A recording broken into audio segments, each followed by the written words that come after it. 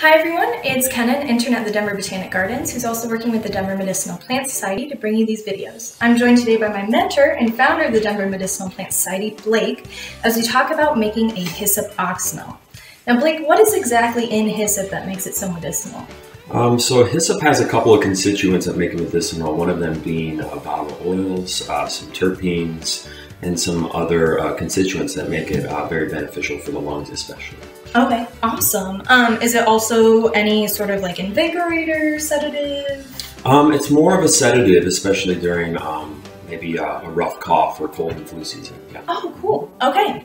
So before we make our Oxymel, let's kind of define what an Oxymel actually is. Yeah, so an Oxymel is just a combination of apple cider vinegar or any vinegar of choice, and then some honey. Okay, awesome.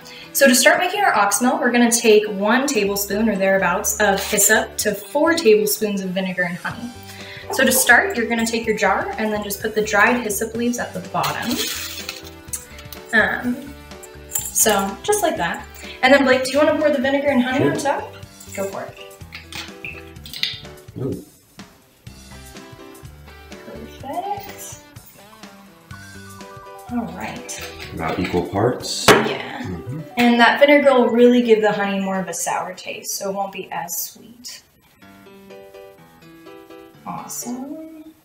So you can mix this all together, or you can seal the jar and shake very well. You're just going to store this in a cool place for about 2 weeks, and then after 2 weeks you can use, and you just ingest this directly, right? Correct, yeah, just a tablespoon or 2 during a cough would be great. Okay, and you can dilute it with water. Yes, if you don't like the taste, dilute it with water and just add it in.